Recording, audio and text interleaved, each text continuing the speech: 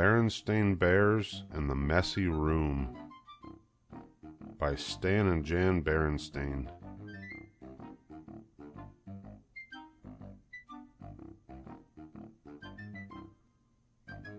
When small bears forget to pick up, store, and stash some of their favorite things end up in the trash.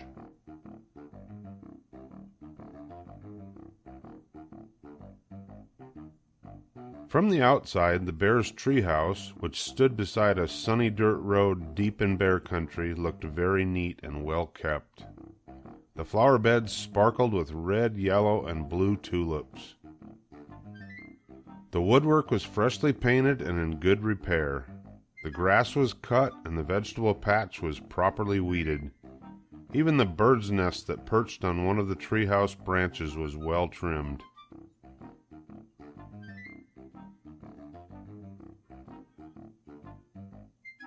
The inside of the bear's treehouse was neat and clean, too. The pictures were straight, the piano was dusted, the kitchen was spick and span. Even the basement was neat and clean, and if you think it's easy to keep a treehouse basement neat and clean, well, you've never tried to do it.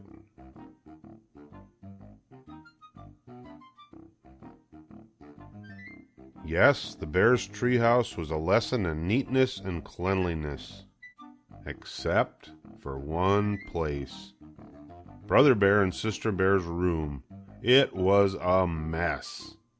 A dust-catching, wall-to-wall, helter-skelter mess. A half-done jigsaw puzzle gathered dust in one corner of the room. A group of Brothers' dinosaur models collected cobwebs in another. Sister's stuffed animals were everywhere. As for the cub's big storage closet, well, just be careful how you open it. It wasn't that brother and sister were naturally messy. They tried to keep their room straight. They made their beds, most of the time, and they swept and picked up once in a while.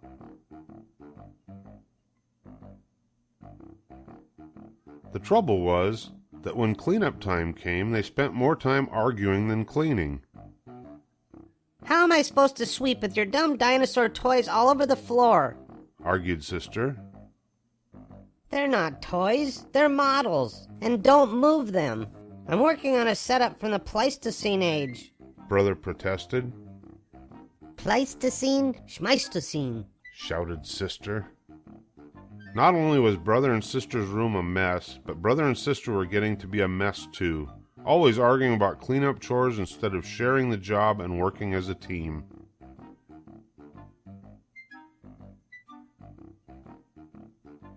What usually happened was that while the cubs argued about whose turn it was to do what, Mama took the broom and did the sweeping herself. And she often did the picking up, too. That was the worst part, the picking up and the putting away.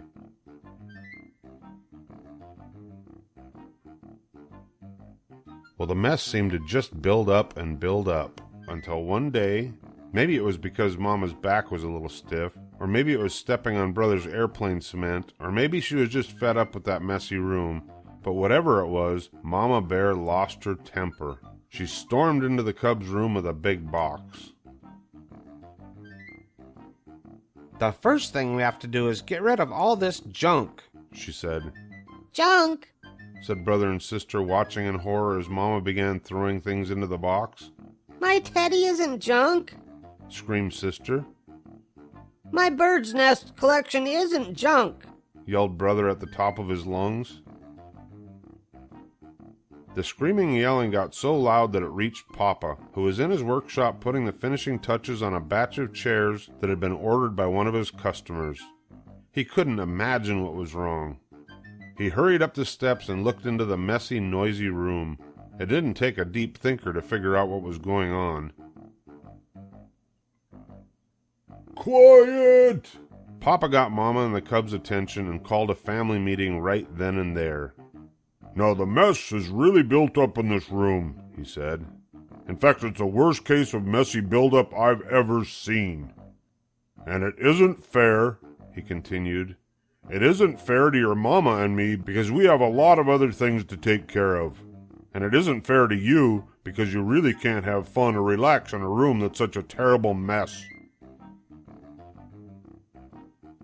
But Mama is putting all my things into that box, even my teddy, said Sister. And my things too, cried Brother. Then Papa got an idea. A box, yes, he said. Better yet, a lot of different kinds of boxes. A big toy box for your large toys. I can make one for you in my shop. And some smaller boxes for your collections and models. And how about one of those boards with holes and pegs to hang things on? Asked Sister. A pegboard, said Papa. Great idea. All this room needs is a little organization. A little organization and a few rules, added Mama. Rules about more sweeping and less arguing and not leaving things to gather dust and cobwebs. Papa set to work making a fine big toy box and a large pegboard. While the Cubs and Mama sorted out toys, books, games, and puzzles and put them into boxes that fit neatly into the closet, every box was clearly labeled. Some of the Cubs' things did end up in Mama's big throwaway box.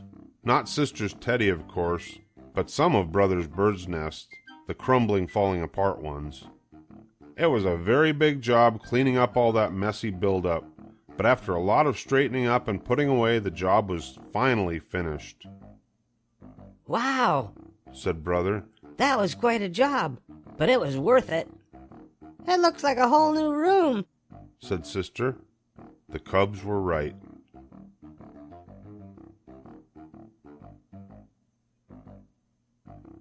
And Papa had been right, too. It was so much more enjoyable to live in a neat, clean, well-organized room, and so much more relaxing. It wasn't as exciting to open the big storage closet now, but it was much more practical and a lot more fun.